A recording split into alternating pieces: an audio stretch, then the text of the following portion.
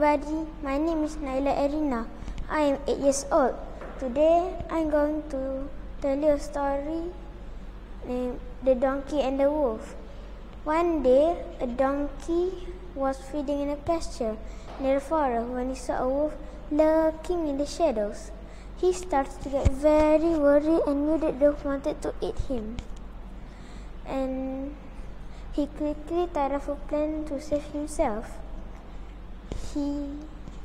So the donkey pretended his leg was hurt and began to hobble painfully. Ouch! Yikes! What's this thing on my hoof? When the wolf came up, he asked the donkey what had hurt him, and the donkey replied that he had stepped on a sharp thorn. Please help me pull it out, Mr. Wolf, he said as if in pain. Now, what will I do that? Asked the wolf. Well, if you do not, it might stick in the throat and you eat me. The wolf agreed because he wanted to enjoy his meal without choking.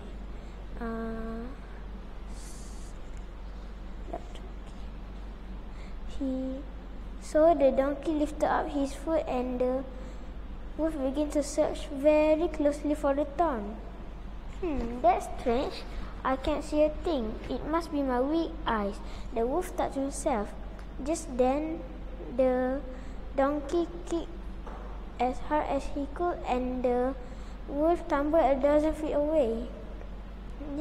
As the wolf cried in pain, the donkey galloped away to safety.